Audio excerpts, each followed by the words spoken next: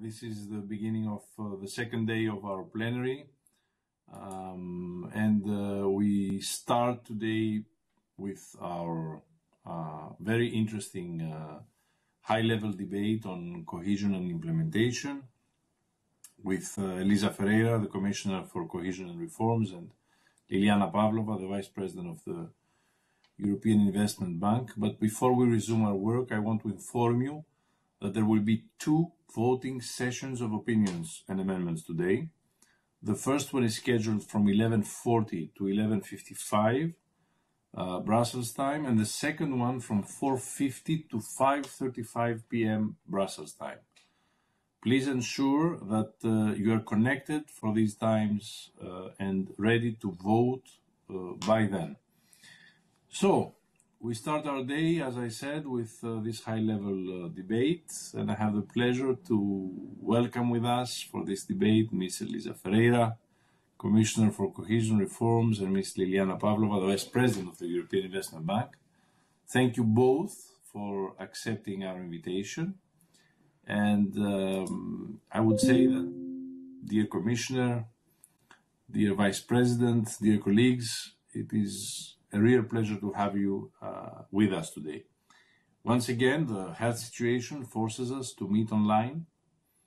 Nonetheless, our willingness and capacity to cooperate not only are stronger than this pandemic, but have been even intensified by the awareness of the difficulties on the ground in our regions and our cities.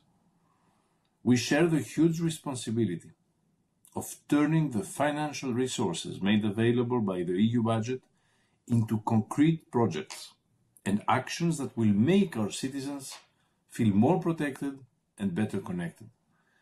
Now, these investments are not simple figures on our dashboards. Every community must be able to benefit from and contribute to an EU-wide mobilization aimed at securing an inclusive recovery, shared prosperity, and sustainability. By 2023, we must complete the 2014-2020 cohesion policy programs, and by the next few months, we will need to launch the 2021-2027 investment plans.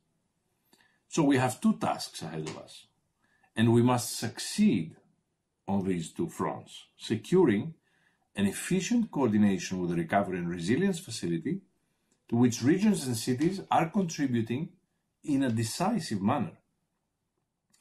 Now, the European Committee of the Regions, the European Commission and the European Investment Bank are indeed determined to face these challenges working side by side, stepping up efforts to support fund managers on the ground, monitor the situation, and remove obstacles to an impactful implementation of investments.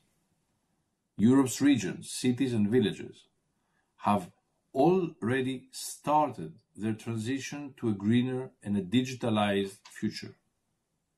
The implementation and the timely delivery of cohesion policy for 21-27, in the spirit of genuine partnership and in synergy with other instruments, will be decisive to ensure that such transitions will be inclusive, fair, and of course, successful. The joint action plan that we have signed with Commissioner FERREIRA 2 days ago, and I wish to warmly thank her for her commitment and closeness, goes exactly in this direction, strengthening cooperation to seize together the historic opportunity of a balanced recovery. Now, these same priorities are shaping our excellent cooperation with the EIB, aimed at facilitating the access to funding opportunities by regional and local authorities. And I really want to thank Vice President PAVLOVA for her participation today and for helping us to better understand the European Investment Bank's approach to the new cohesion programming phase. Finally, I wish to thank the representatives of the Partner Association in the Cohesion Alliance. Our joint efforts contributed to secure a strong cohesion policy over the next decade. And we will keep working together to make sure that cohesion values and multi-level governance remain the engine of all EU's development policies, and that decision makers at all levels are aware of cohesion policy's key role in tackling the future challenges of our Union. Now, this plenary debates opens in the best possible way our 2022 joint work on cohesion policy. The summit, organized by the Committee of Regions and the French presidency of the EU in Marseille in March, as well as the Cohesion Forum promoted by the European Commission, will definitely provide to further and outstanding opportunities in order to take stock, if you want, of the implementation of this crucial policy on the ground, as well as of its contribution to finally relaunching successfully our Europe. So, dear Commissioner, dear Elisa, the floor is yours.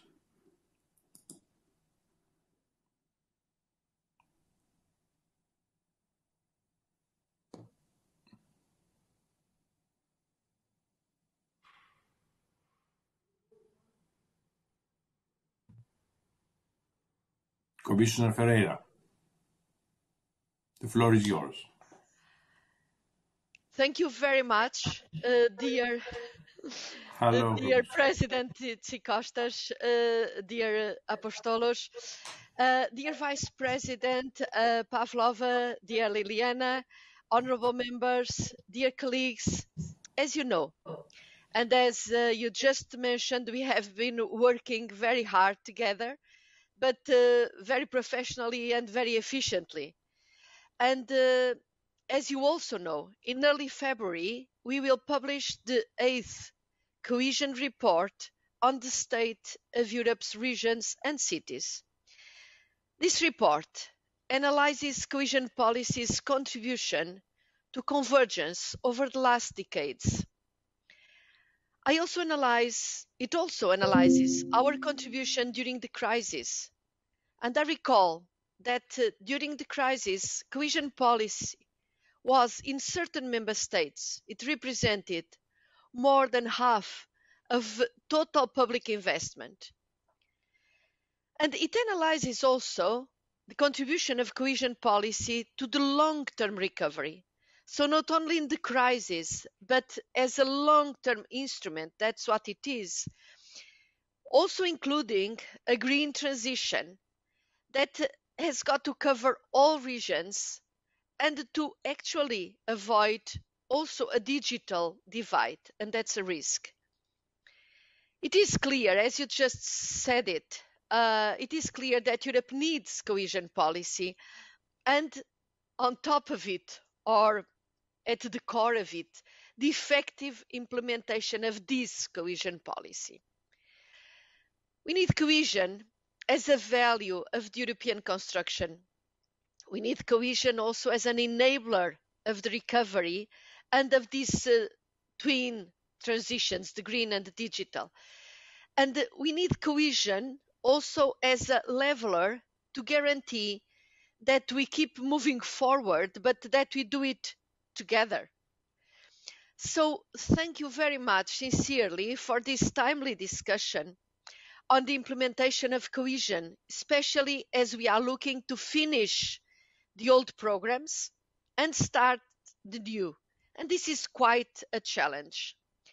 Trying to streamline my thinking, I will make basically 3 points. In the first one, I will outline the state of play of the old 2014 programs. Sometimes we tend to forget them. Second, I will review in a very synthetic way the progress on the new 2021 programs and future oriented. And third, I will outline our common work as Commission and Committee of the Regions, the work to tackle the challenges in both periods and lay together the foundations for success. So in relation to the implementation of the 2014 programs, We can say that it is progressing well, given also the unprecedented circumstances we had to face. So far, and the figures I'm sharing with you relate to the 13th of January, so a couple of days ago, the Commission has paid out 253 billion euros, and this equals to 62% of the planned funds. These figures include REACT-EU, which, as you all know, was the first instrument to be financed by Next Generation EU, by the new borrowing. And the first use of this money was, in fact, in REACT-EU, in reinforcing the previous cohesion funds. The Commission has already approved 99.3% of the 2021 tranche of this instrument of REACT-EU. And we have already approved 20 program amendments for the 2022 tranche, for the next tranche. We expect to adopt all the necessary amendments in the first half of 2022, so of this year. So until June, we hope to have all the amendments approved. We in the Commission have spared, in fact, no efforts to ensure the fastest possible reaction to the crisis.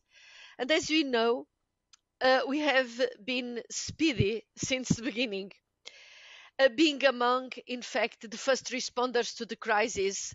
And we are determined to see this through to the very end, to keep the same energy and same capacity to respond. In fact, we recognize that extraordinary efforts will be required in 2022 and 2023 to invest, on one hand, the remaining 38% of the programs, what remains from 2014-2020, and consequently avoid the cutoff.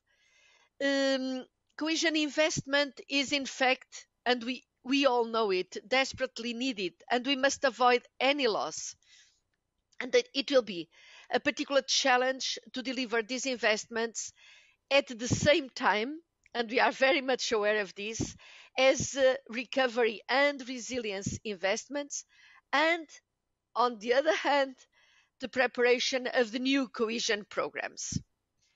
The unprecedented amount of funding is in fact a great opportunity, but also a great responsibility to make the European Union investments to make these investments bring real value and positive change on the ground.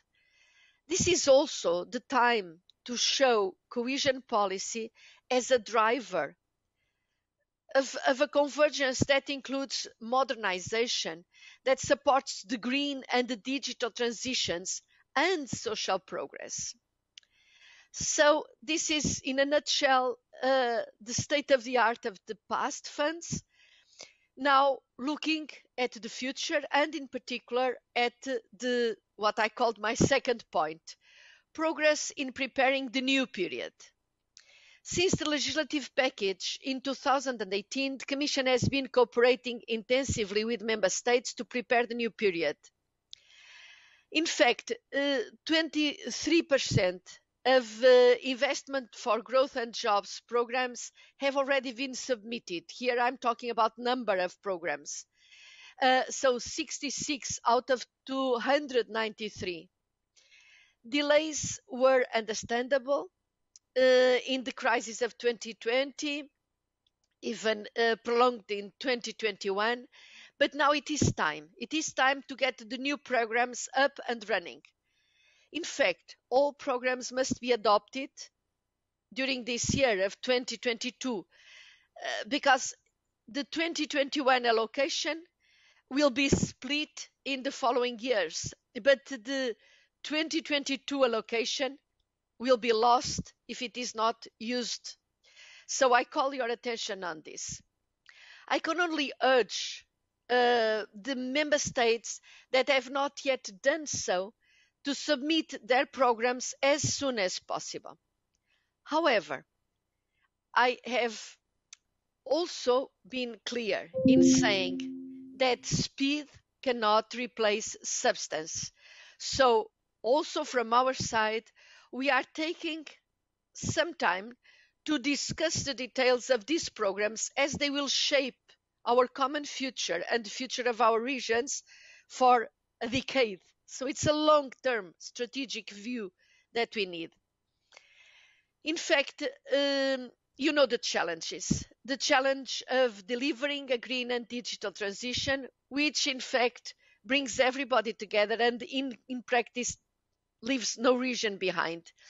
The challenge of maximizing synergies and coordination between the different instruments, in particular with the new Recovery and Resilience Facility, and the challenge of protecting specific areas such as our rural areas and other regions in transition, for instance, like the Just Transition Fund areas. And this is why we must get it quickly, but we must get it right. The Committee of the Regions is the first European institution to adopt its opinion on the long-term vision for Europe's rural areas. And I thank you, all of you, for the timeliness, quality, and the seriousness of the work you have done. The vision provides an ambitious yet very realistic view of how we want our rural areas to look in 2040 and how to work with local authorities, local people to deliver this. And with this, I go into my third point. And in cohesion policy and in any development policy, local partners are the secret ingredient, they are the key of success. They are the true success factor. So it is absolutely crucial, and I call your engagement on this, to involve the relevant local partners and to help them to build their own capacity. Earlier this week, and you just mentioned it, President Tzitzikostas, together with President Tzitzikostas and CoR Chair Ms. Sarah Bezoles, we launched what we call the Joint Action Plan between this committee and the Commission. We have set 5 priority areas, including the monitoring of the application of the partnership principle and ensuring effective engagement of local and regional authorities in the new programs. We know that partnership must be enhanced, and there is a lot of variance between member states. For this reason, we in the Commission have recently launched the European Community of Practice on Partnership, exactly to exchange best practices, to discuss the functioning of the Code of Conduct, and to prepare the ground for the update of the code before the next programming period. And for this, we need your contribution, your suggestions, and your balance on how things have worked and what we need to improve. I and my services take the partnership principle very, very seriously. We will keep monitoring to ensure that partners are included and that they benefit to the full from the new provisions and resources to build their capacity. We are also concerned to promote partnership and involvement of regional and local authorities in the new Recovery and Resilience Facility. Annual stakeholder events are proposed for each member state, a platform to gather feedback and to exchange views on implementation of key reforms and of investments. I urge you all to be proactive in these forums or fora, promoting the best possible interplay between cohesion policy and the RRF.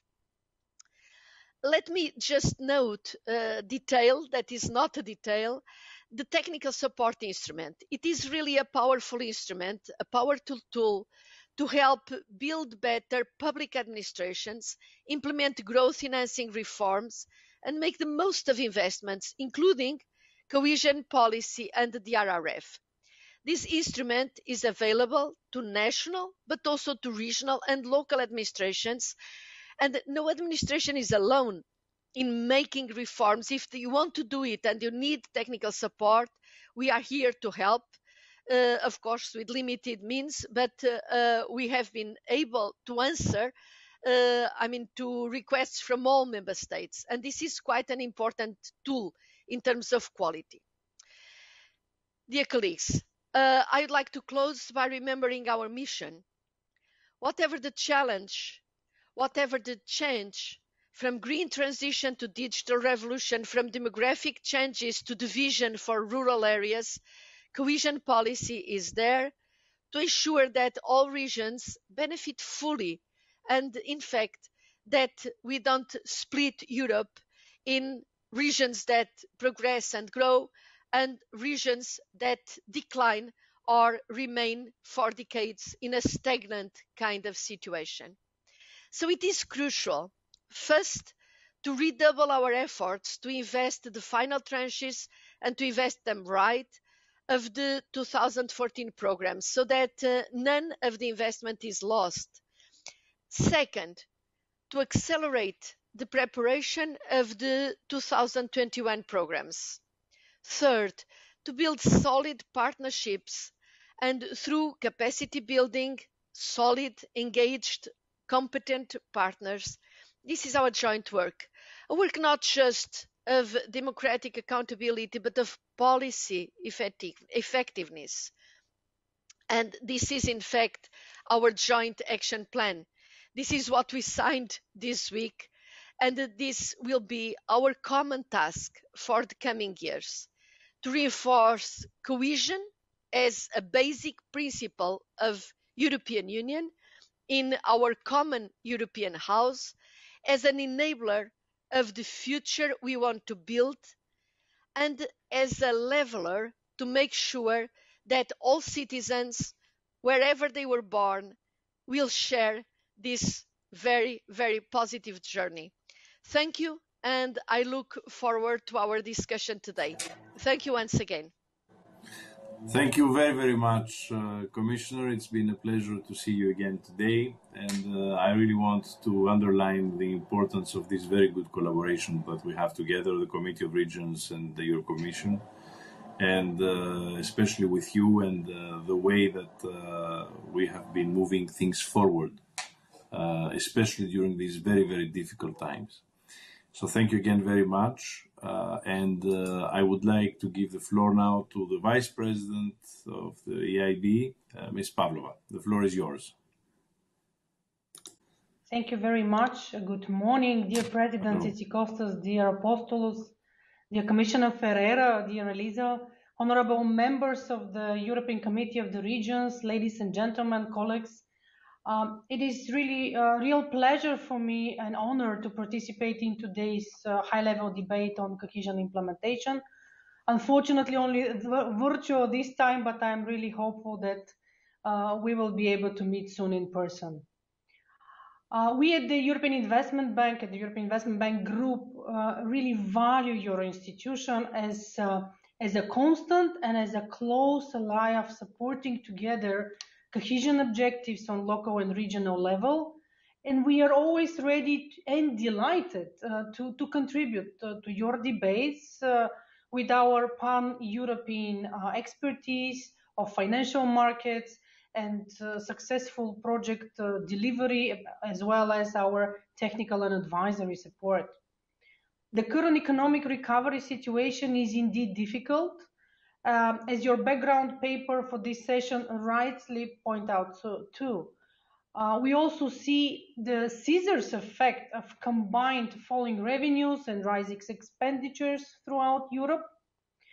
Although EU has tried significantly to dampen this effect with unprecedented amount of grant and loan resources provided, as already Commissioner FERREIRA mentioned, from Next Generation EU, and in addition to the traditional budget of cohesion policy funds, unfortunately, still we see that there is a significant funding gap which remains in the investment budget of many local and regional authorities, even in some national authorities as well.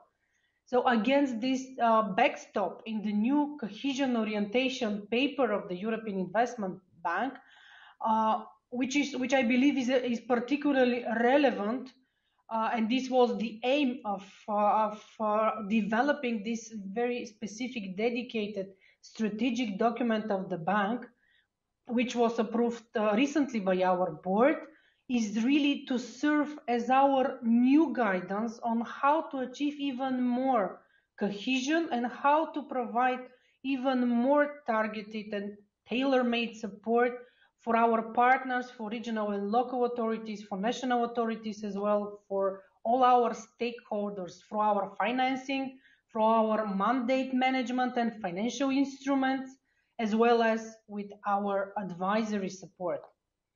In the previous programming period till 2020, we have done a lot in supporting achieving cohesion policy goals.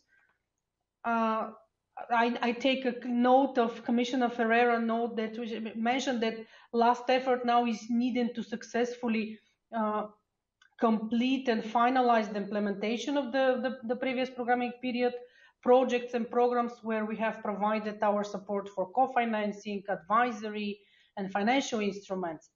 And I could say here that, as you remember, we promised and we delivered on this promise in devoting even more of our overall annual financing to cohesion volumes.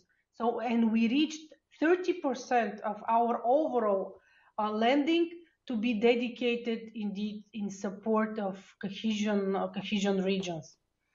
In the last 5 years, the bank provided more than 90.8 billion euro in projects supporting cohesion in the regions.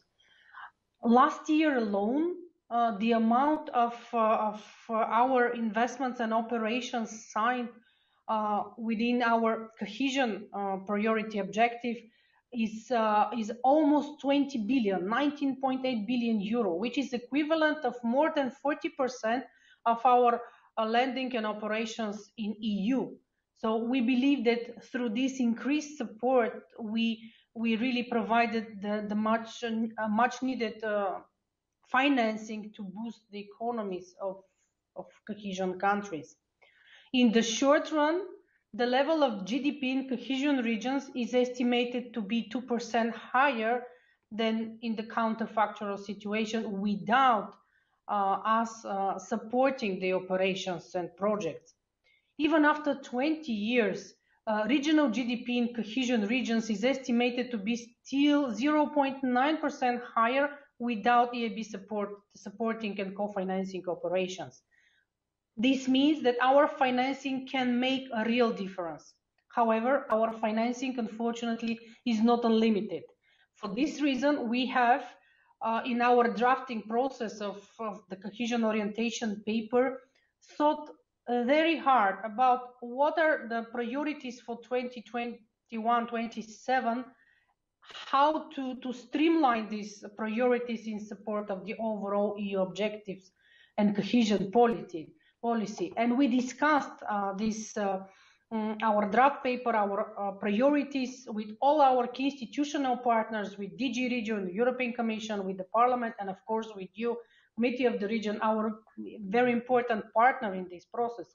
And as you remember, the main question was where we should focus more our financing and support in the future.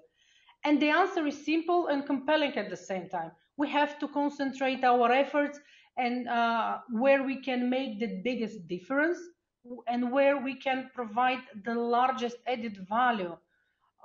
And it seems like it was also the result of the debate we had with you, that we have to focus more on less developed regions. As obvious, less developed regions have more needs and they have really further to go to reach the living conditions and the basic infrastructure levels to the average of the EU. So as European Investment Bank, we try to support them on the path to convergence. For this, we've been working to understand better regional needs, for investments as well as for technical and advisory support, drawing on our unique experience on one side, but also drawing on the results of our recent two economic surveys by our economic team, surveys analyzing the needs and the requests of corporates, and with a special focus on European municipalities, local and regional authorities. And our analysis is showing that the investment and the technical capacity gaps remain considerable, and often limiting opportunities of companies, of businesses, and of people in less developed regions. So we now understand that better how investment needs and gaps can be addressed, and this varies across the regions, and therefore we need to do more. So as a consequence, we have created a new target of our financing, so which is now covering specifically less developed regions. So far it was approximately 20%, and now we will be gradually increasing this lending, and this reaching the target of 23% of our financing to be dedicated to less developed regions. Of course, at the same time, we won't neglect transition regions with their specific needs, because otherwise they could too fall into the middle income trap and become less developed regions of tomorrow. Thus, we also raised our overall ambition for cohesion financing across both transition and less developed regions. So far it was 30%. Already last year we reached 40% increase, and our ambition is to increase our cohesion lending to reach 45% of our overall lending by 2025. For us, this is ambitious, but at the same time, I believe it's a very realistic goal. So now our new cohesion orientation paper sets also not only quantitative, but also qualitative targets. We will do more for greener cohesion projects. This is one of the very important targets, because supporting cohesion objectives and climate goals, it should go hand in hand. And for us, it's not only possible, but it is really indispensable if we want to achieve and to support the transition to a better, a cleaner future across EU. Therefore, it's even not a restriction, but we feel that the cohesion regions and our cohesion target could be reinforcing each other with the other transversal objective of EIB as a climate bank, which is also increasing our climate-related investments by 2025 to reach 50% of our lending. Of course, with special focus and special attention, ensuring and supporting just and fair transition of regions. Another important element of our strategy and our specific targets is, of course, to support and to facilitate innovation. Innovation investments with special focus in less developed regions, because we want to help to disseminate modern technologies and innovation in less developed regions. And this means that especially mid-sized companies could count on our support in deploying proven technologies, some kind of diffusion of proven technologies to be deployed in regions, in countries for a first time. So in order that, of course, provided that investment creates local economic spillovers, which is very important, and of course, hopefully as well, environmental co-benefits. We will also make it easier for medium-sized companies, since they are actually the backbone of the European and local economy in the regions, to access our financing. So now, from now on, so far we will providing their support for the medium-sized companies only through our intermediated lending, through our financial intermediaries. From now on, the medium-sized companies will be able to reach and to be supported with direct support and lending. So now we will be providing this special support, direct support to SMEs and mid-caps, with special attention to mid-sized companies in less developed regions, which will benefit of our direct financing in the scale of the threshold of up to 100 million euro investment projects. We will also increase further our support in making an efficient and policy-driven use of EU funds and the resources through our so-called mandate management, meaning deployment and establishing of financial instruments, both by the bank and by our subsidiary, the European Investment Fund, in setting up and implementing bilateral financial instruments on behalf of the member states and regions, in supporting the private sector and attracting more private financing as well. And last but not least, we will increase our advisory offer for cohesion regions, because we see that successful projects can only be realized where the needed capacity and technical knowledge is present.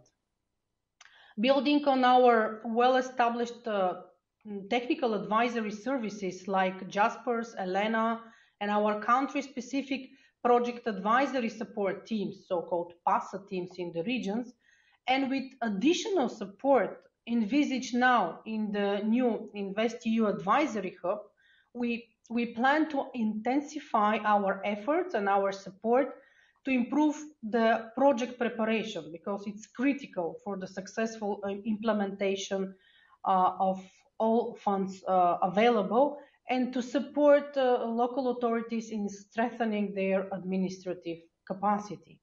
Of course, we will provide additional financial advisory support to help to design and to implement financial instruments and different investment platforms centrally, but also in the regions.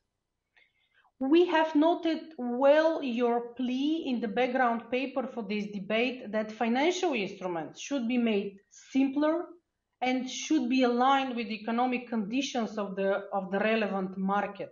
Something which we can, of course, fully agree with, and which we are trying really to do and to improve also through the support of our advisory support packages like FICOMPASS. We believe that the new legislative framework for the period till 27, of course, should help us even more. Having simpler and clear legislation will enable us really, when establishing financial instruments and exploring new possibilities. And for example, a good example here is now we have the opportunity of better combination of grants and loans.